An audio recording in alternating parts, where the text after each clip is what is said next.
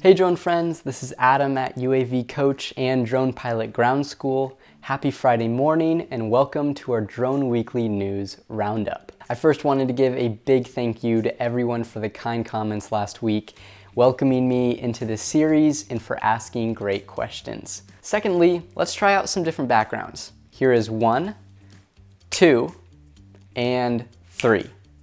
I'll have these 3 different backgrounds displayed throughout the whole video, and I would love if you could vote in the comments for which one we should use. With that said, I have 4 stories to share with you this week. Our first story involves CES 2023, which occurred this past weekend in Las Vegas. Tech fans and enthusiasts from around the world gathered to see revolutionary technology that will hopefully help people in all kinds of ways. This is awesome for the drone community as well, as drones are becoming a regular at CES now. This year, they had over 3,000 exhibitors. So here's some of the major drone news that came out of CES 2023. Autel launched the Evo Max 4T drone, which I'll talk more about in the next story. And they also launched the Dragonfish Nest and the Evo Nest. DJI was not allowed to exhibit due to its inclusion in the Department of Defense's blacklist. But it's also unclear if DJI even wanted to exhibit in the first place. Flyability, who are the makers of the Helios 3 indoor drone, were at CES to help promote a short documentary they participated in with Vice News last year. Also, 3 companies won awards, including Skydio for its scout skill, SkySafe Cloud for its system used to track citywide drone operations, and Drow 4D for its app that lets drones automatically set waypoints and autonomously take pictures for 3D mapping. So a lot of cool stuff. And lastly, Women in Drones had its first ever Hall of Fame ceremony, inducting 11 women into its Hall of Fame. And going off of the last story, one of the coolest drone unveilings at CES 2023 was the launching of the Evo Max 4T by Autel. The Max 4T is a foldable and rugged commercial drone that is made for public safety, inspections, and other serious commercial applications. As of now, Autel has mainly been known for consumer drones designed to compete with DJI, like the Evo Lite, the Evo Nano, and the Evo 3. But after the release of the Max 4T, it is clear that Autel is aiming to get into the commercial drone space. Here are some of the cool features the Max 4T provides. It has a 42-minute flight time, 23 meters per second max flight speed, or 51 miles per hour.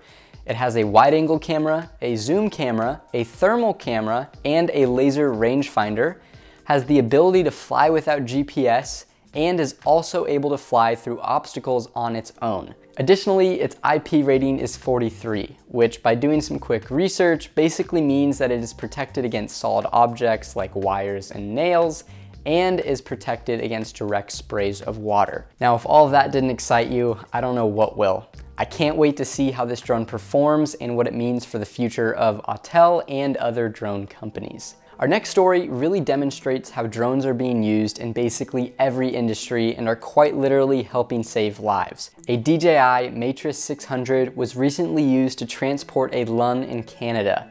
The flight took only 5 minutes, with the drone traveling about 1 mile from Western Hospital to Toronto General Hospital. Now, drones have been used to transport organs before, but they're typically not used for heart and lung transportation because these types of transplants need to happen within a specific time frame, about 4 to 6 hours, and are critical for the donor to survive. So, to make this mission possible, researchers conducted over 400 test flights, with one of them being shown here. And at this point, if lungs can be flown and delivered, there's no doubt in my mind that pigs will be able to fly in the coming years. Just saying.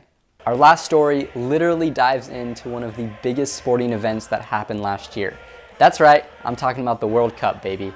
Although it may be over, we can still enjoy some amazing and exhilarating FPV footage showing just how big the response was in Buenos Aires when Argentina won. What might be crazier to note is this was not even shot in Qatar, where the World Cup final was taking place. As you can see, when Argentina won, approximately 4 million fans poured into the streets and even climbed up poles to celebrate an amazing win for their country. And I personally was hoping Argentina would win, sorry France, so I would have loved to be there celebrating with them all. And as you can imagine, people from all around the world also celebrated in their homes, just like me, to congratulate Messi and Argentina for taking home the gold.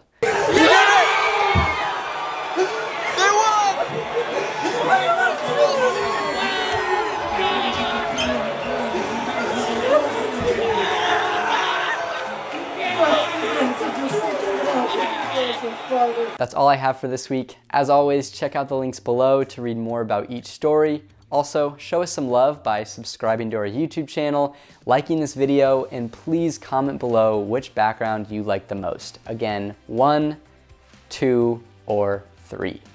And now I'll pass it off to you. What were you most excited to see or hear about at CES 2023? And how do you feel about drones transporting major organs?